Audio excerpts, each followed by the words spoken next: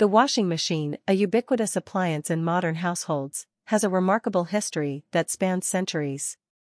From the earliest hand-cranked washboards to today's high-tech, automated devices, the evolution of washing machines reflects both the ingenuity of inventors and the changing role in society. In this video, we embark on a journey through time to explore the fascinating history of the washing machine. The early beginnings. The concept of mechanized laundry dates back to ancient civilizations. In places like ancient Rome, garments were cleaned in large public laundries by workers who used wooden clubs to beat dirt from the fabric.